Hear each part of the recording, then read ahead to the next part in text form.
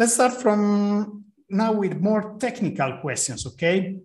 One that popped up very frequently was how we can protect our business when we do unregulated claims on the label.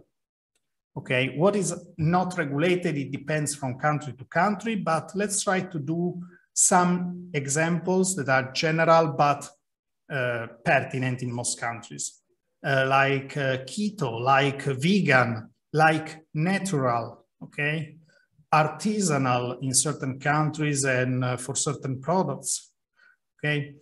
What's the best strategy to protect my business? Well, it's not easy to say.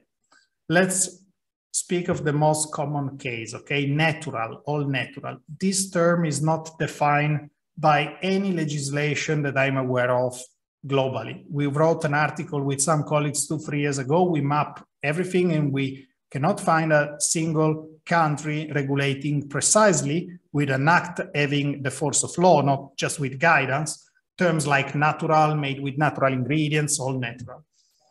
So what I can do if I want to protect myself in those situations is try to find a rationale that is very solid to sustain these claims.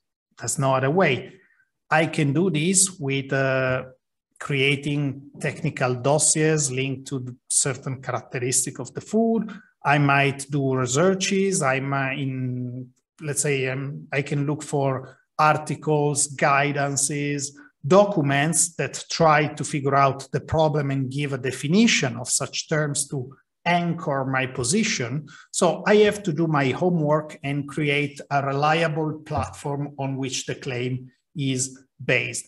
This will never give me the certainty, the 100% certainty that nobody will sue me, especially in countries like US, where we have the class action system. We have a very aggressive